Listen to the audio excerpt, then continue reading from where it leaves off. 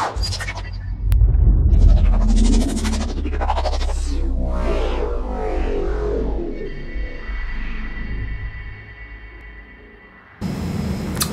we're here again at the Drone Doctor's 3D printing shop.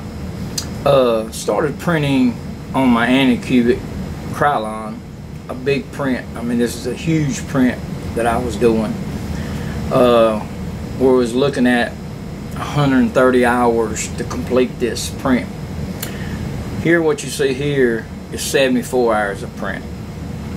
And what happened was, and the reason it failed is I was on the Raspberry, had it hooked to my Raspberry, and my Raspberry, I didn't know this, but the filament sensor that's on the Anycubic works off the board of itself. Whenever you run the Anycubic, whenever you run the Raspberry, it's a separate component, so that means you have to have a filament sensor hooked to the Raspberry. So what I ended up doing was using the SD card instead of the Raspberry, and the filament sensor worked fine then. So after that,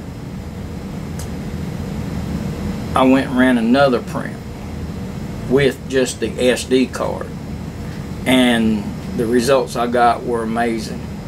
So what I'm going to have to end up doing is adding another filament sensor connected to the Raspberry, if you're going to be able to have a filament sensor for the Raspberry for this print, for any print. So the next step we'll do is go ahead and try to print this again, but I'm going to print it just straight from my SD card and see what we have.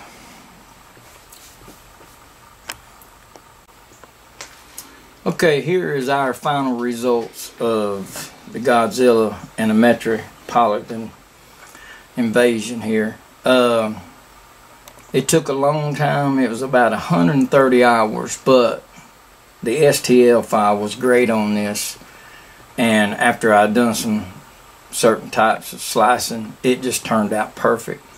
And so happens I did paint everything up and all, but it was a long process, but it was well worth it. I think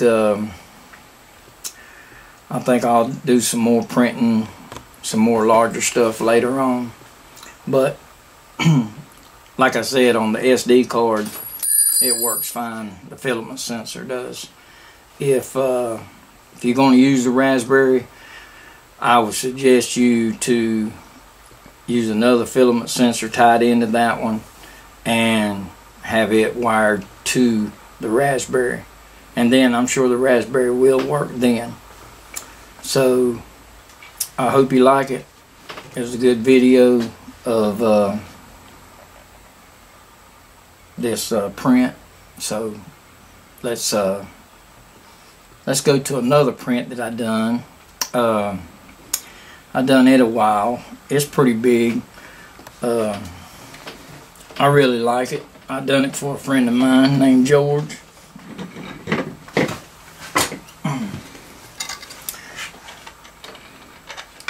I had about,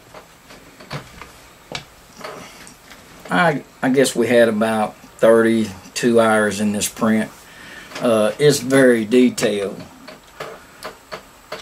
and the STL file on this was, whoever drawed it up done a great job. I didn't have no issues with filament because it didn't take a roll and a half like the Godzilla did. So everything turned out good on it. So I'm very happy with it. So if you have any questions or anything, just send a comment. If you need a profile, I'll send you a profile for the Anycubic for this Godzilla print or the skull. So hope you have a great day, and hope you see us again.